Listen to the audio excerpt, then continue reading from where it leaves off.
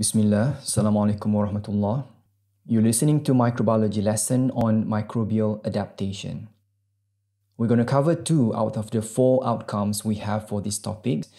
The 4 being, you should be able to discuss signal transduction, enzyme induction and repression, quorum sensing, and taxes or microbial movements. Now, as we go through the 4 subtopics, I want you to keep in mind the paradigm underlying them, which is that these adaptations serve 3 goals. The first one is survival, to prolong life, to live as long as possible. The second is reproduction. Microorganisms want to duplicate their genome for future generations. And thirdly, you can think of microorganisms as trying to survive as a collective rather than individual cells. So their adaptation strategy might cause the loss of a small number of the community members in order to allow the larger community to live on. So that's the adaptation paradigm that we use here.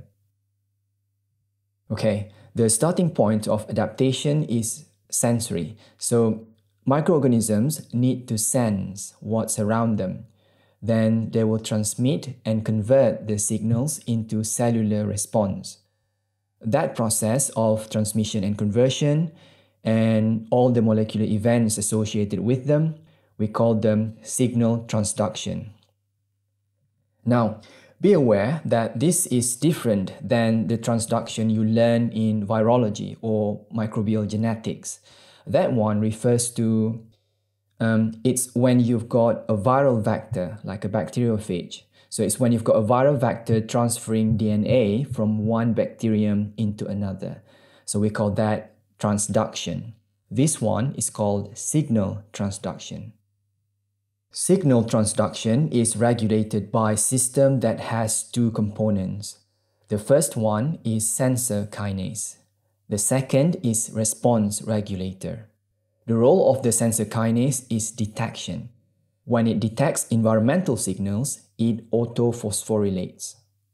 So, if you recall lessons from your organic chemistry or biochemistry classes, you would have learned that kinases are enzymes that transfer phosphate groups. Organisms use phosphate transfer like a financial transaction where the phosphates are the currency of energy to keep things moving. Usually ATP is involved.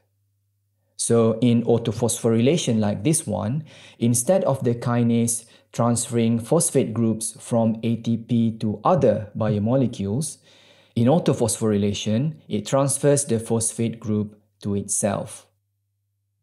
When it does this, in sensor kinase, the binding of phosphate occurs at the amino acid called histidine.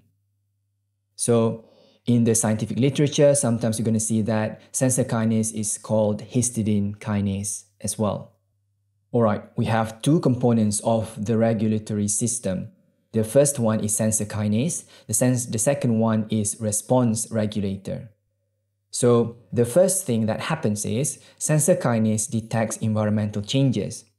When that happens, sensor kinase autophosphorylates.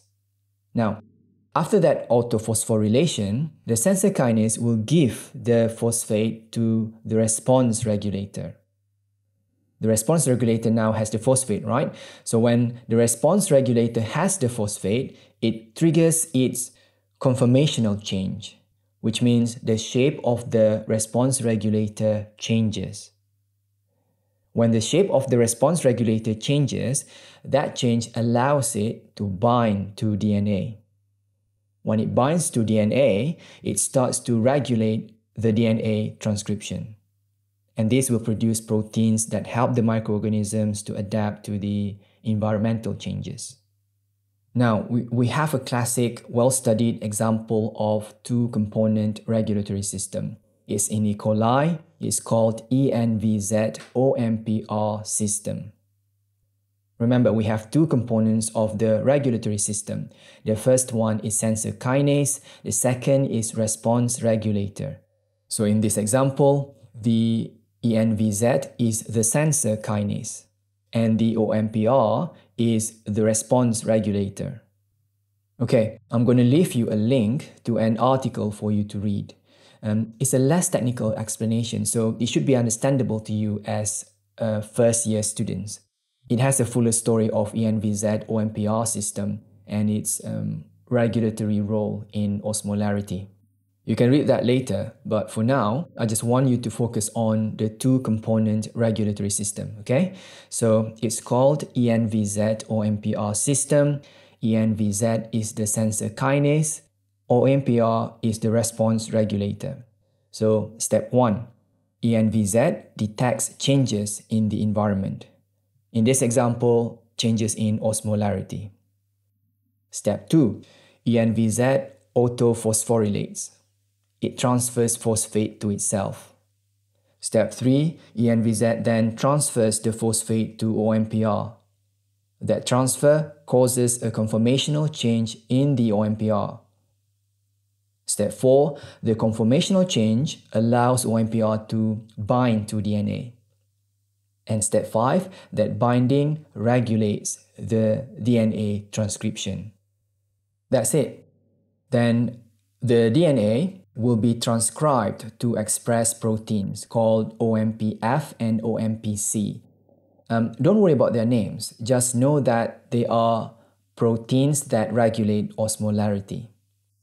So you have environmental changes, your sensor kinase detects it, it autophosphorylates, it then transfers phosphate to response regulator, the regulator undergoes a conformational change, and that conformational change makes it bind to DNA, and that binding regulates DNA transcription. Okay, that's the basic.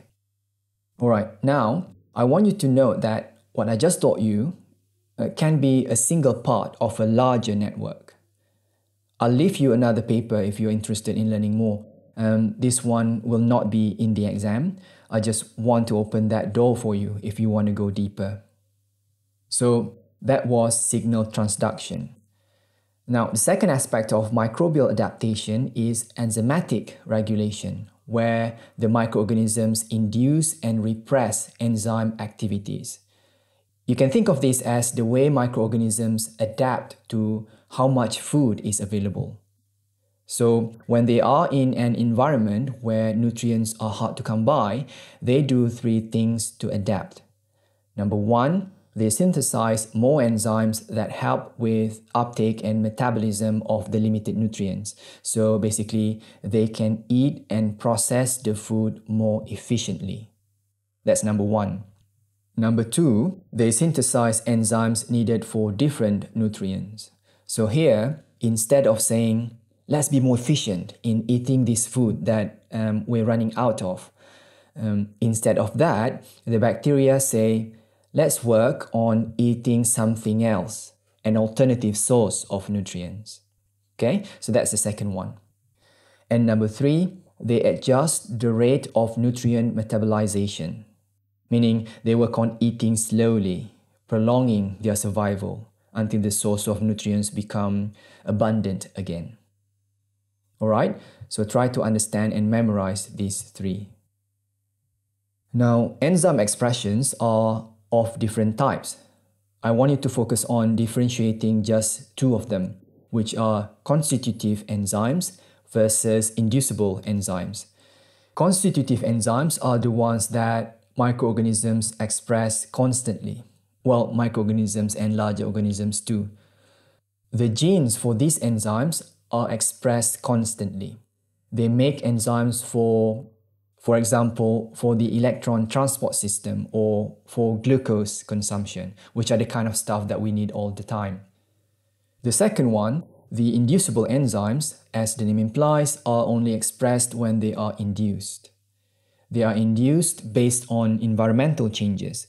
A popular example of this would be the Operon Theory. An operon is a group of genes.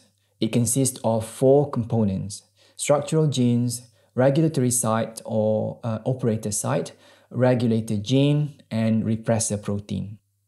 So consider lactose operon or lac operon. When the environment doesn't have lactose, the regulator gene makes the repressor protein.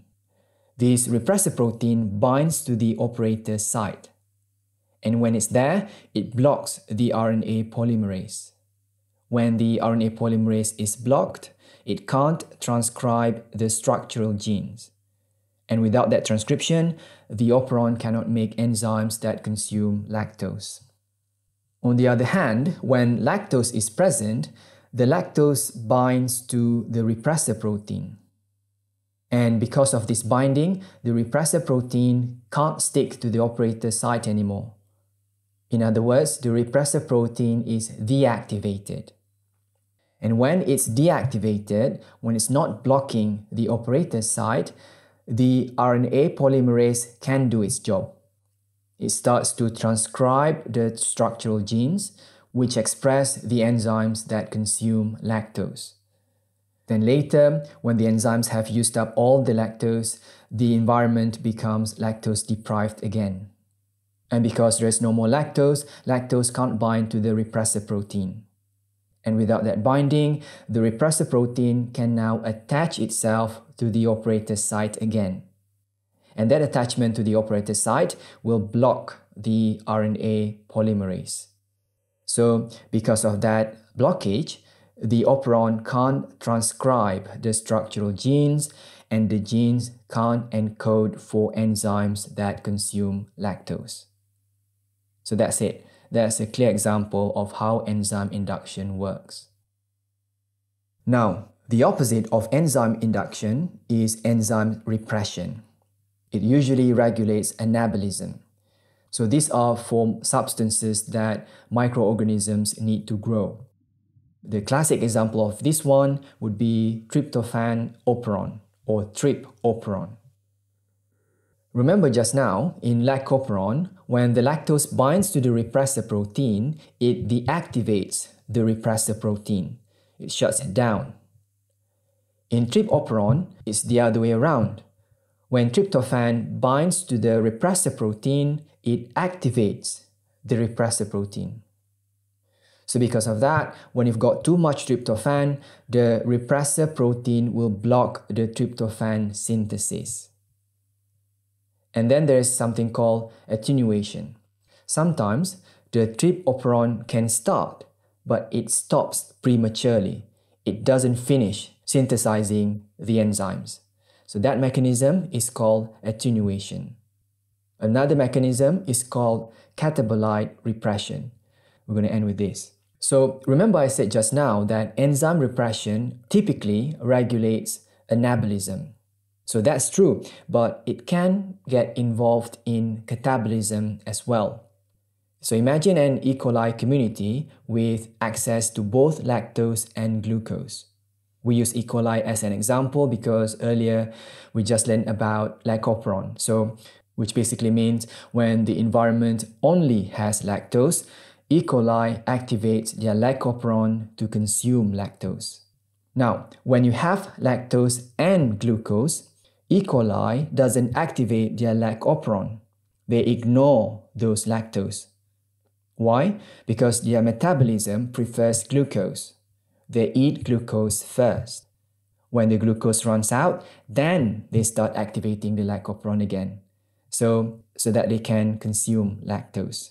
You see? So this is what's referred to as catabolite repression. When glucose is abundant, the glucose exerts catabolite repression towards the lac-operon.